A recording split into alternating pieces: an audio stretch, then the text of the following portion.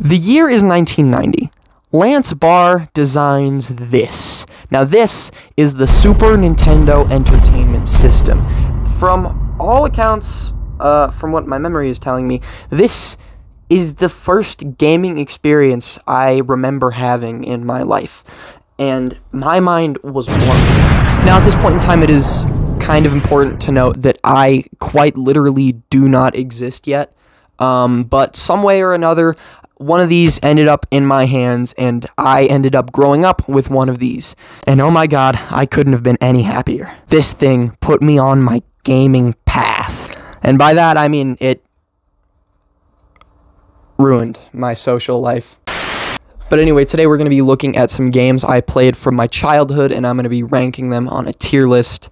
And yeah, let's get right into it. One thing before we start, though, I just wanted to say that I am maybe probably going to say some stuff that you aren't going to agree with. And when I do say that stuff, please refrain from coming to my house and blowing up everything. Goof Troop for the Super Nintendo Entertainment System. This is the first game I think I have ever played, and oh my god, the soundtrack, it's okay. You had some really cool power-ups. I remember there was this hook shot like thing, but it was like not as cool as the hook shot, but it was still a thing that you could use. And you know, I'm not even gonna lie, this game is C tier. Let's move on. Super Mario World for the Super Nintendo Entertainment System. Oh man, this is the first good game I remember playing and actually enjoying. Now, this game is the first introduction of Yoshi. This is the first game we ever saw this thing. Is the first time we've ever seen him in the video game era and on screen. So it's amazing in that sense, but the soundtrack to this game is beautiful. It's got the traditional Bowser boss at the end that every single Mario game has, but I mean, come on, what Mario game doesn't have a Bowser boss at the end? The thing that makes Super Mario World so unique to me is the fact that there were these little points called star zones, and at these points you could go in and it was like a little area that just transported you all around the world, and it was full of like secrets, and there was just always secrets being found in this game, and you could do glitches and cheats, and there's still so much about this game, I bet, that hasn't even been found out yet, and I will forever love this game. S tier. S tier. S tier. Super Mario World 2, Yoshi's Island. Fuck this game. F tier. Young Merlin for the Super Nintendo Entertainment System. Now, this, I think, is the most obscure game I can remember playing as a child, because who the hell just grows up and says, yo, you wanna hop on some Young Merlin later, bro? What the fuck is Young Merlin? Now, from what I can remember, this game was actually decently fun. It had a somewhat decent soundtrack as well, but it definitely wasn't my favorite game of all time to play on the Super Nintendo. But as for now, I'm going to give it a C tier. We can move on. Cool Spot for the Super Nintendo Entertainment System. You probably don't know what this game is, but this game is an advertisement for 7-Up. I swear to fucking God, this entire game is an advertisement for 7-Up. I am not kidding you. And it is genuinely an amazing game. I don't know how they did it. It had a beautiful soundtrack. It had a beautiful mascot that you could play as. I mean, just look at him. Tell me this is not the most lovable guy. The way they designed it, it felt extremely flowy with the original Super Nintendo controls. Now, these were the first iterations of bumpers on Nintendo controllers. That's pretty cool. And this is the controller I grew up playing on. It's kind of crazy. Yeah, anyway, Cool Spot, awesome game, 7-Up, really good on you for making an actually good game that wasn't complete bullshit. Yeah, A tier. Star Fox for the Super Nintendo Entertainment System. Yeah, it's got some goofy controls. Star Fox started a really good series, and I'll say that. Star Fox has got to be one of the most integral Nintendo properties that they've accumulated over the years. This game had some goofy controls. It had secret levels that I really hated trying to find because it took forever, and I never beat this game. But it set up a really good genre of games, so, you know, just for that, we'll give it a B tier and we'll move on. Spider-Man 2 for the Xbox.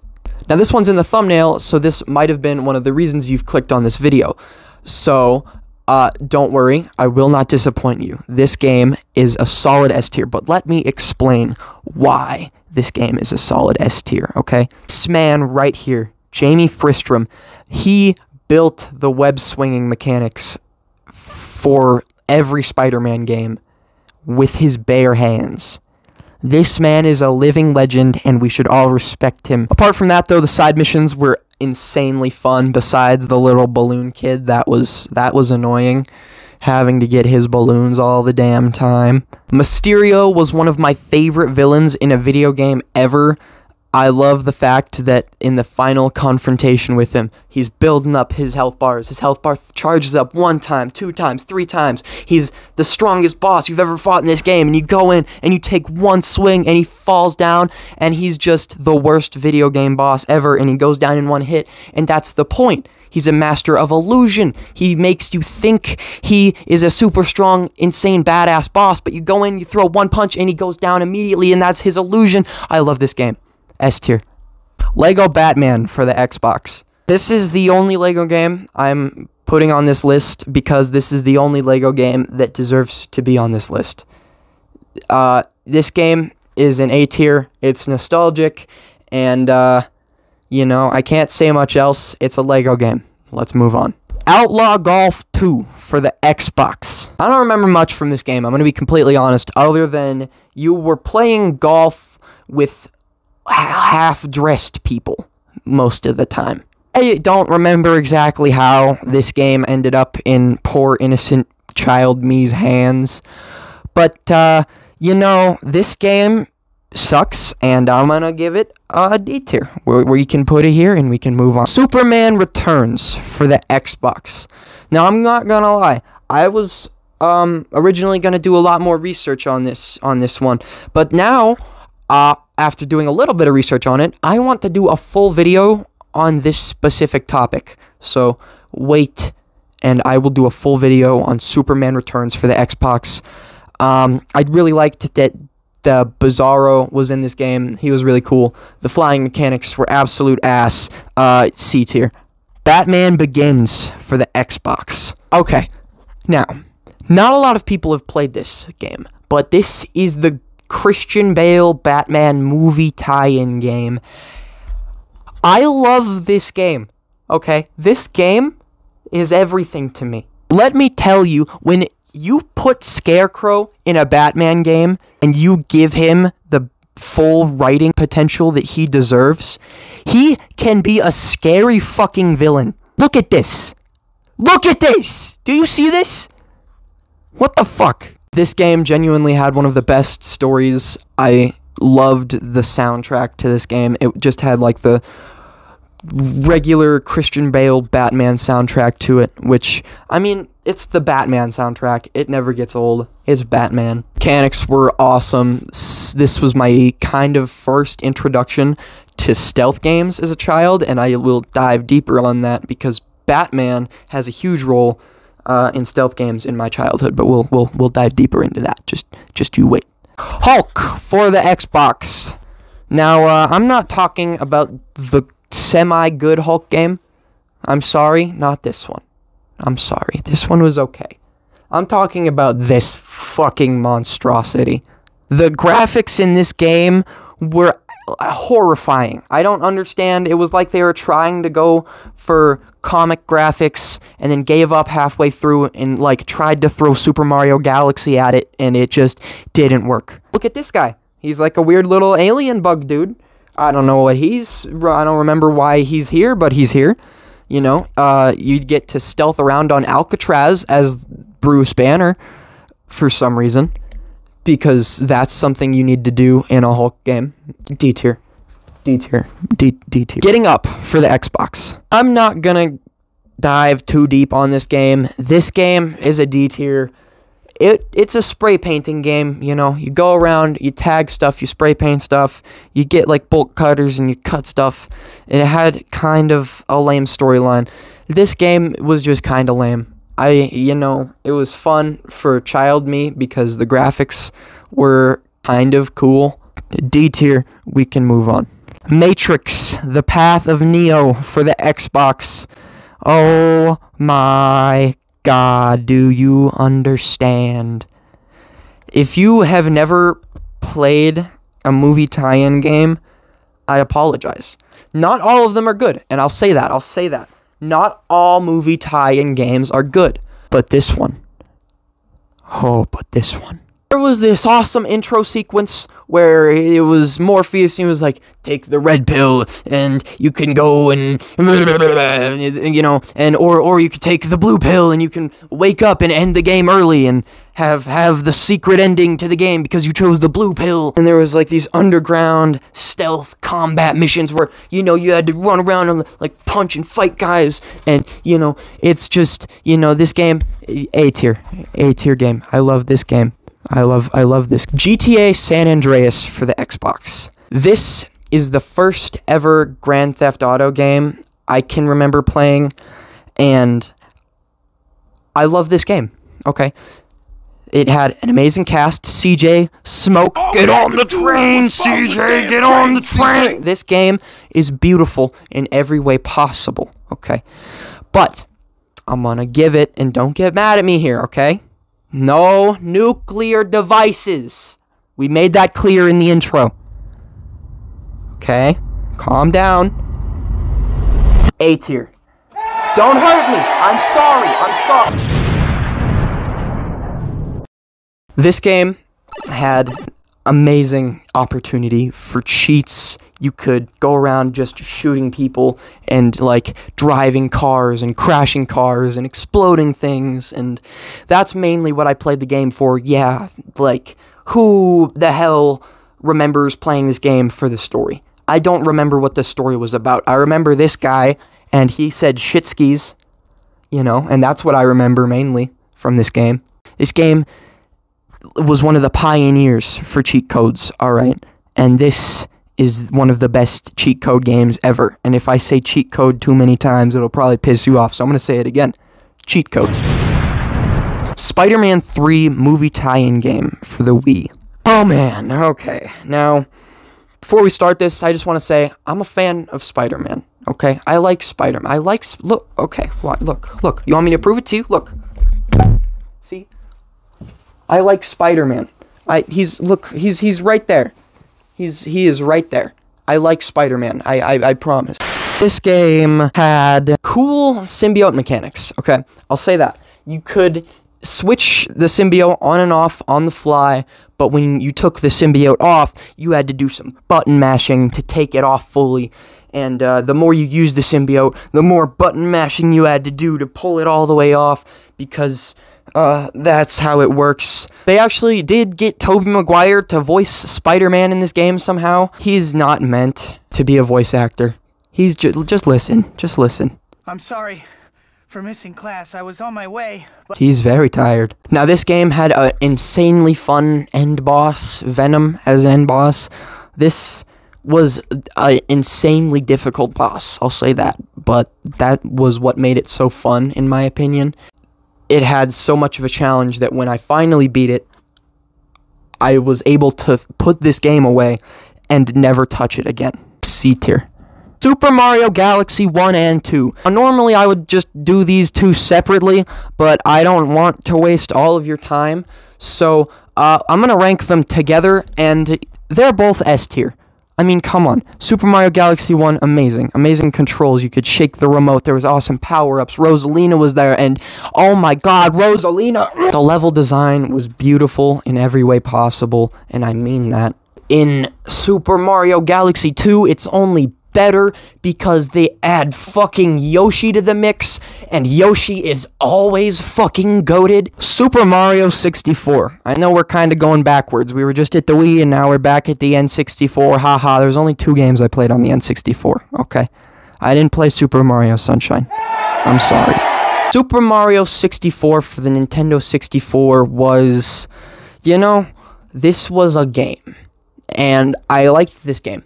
This was a Mario game. The final boss with Bowser was awesome. The graphics, amazing.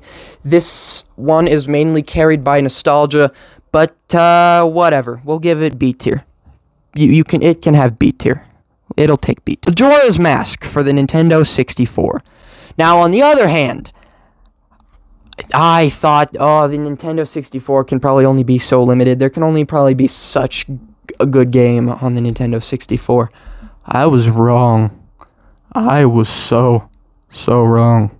Majora's Mask for the Nintendo 64 is an S-tier video game, but let me tell you why. Alright, it doesn't have to be played on the Nintendo 64. You can emulate this game for whatever the fuck you have and play it right now. Okay, fuck Nintendo. They don't want you to do it, but you can. Okay, they're gonna send their Nintendo ninjas after you, but you play that game and you enjoy. This game, I'm pretty sure, takes place, like, right before or after Ocarina of Time. I don't quite know the time frame. It's fucking weird, though. Like, look at this. Link, like, turns into whatever the hell this snot goblin thing is, and then he can blow bubbles out of his nose, and then he puts on other masks, and he turns it, like, look at, this is horrifying! Look at him! He's peeling his face off! That's not normal! But that is why it was so cool for me as a kid, because you didn't get to see people peeling their faces off all the time. Now, something about this game that you may not believe, this game took me 3 years to beat. Okay? 3 whole years. This game was insane. You had to go to all 4 temples and collect the songs, and you had to get every single mask for the super secret boss battle, and if you got all the masks, you got the super secret mask that you could put on, and it turned you into a literal fucking god. Like, what?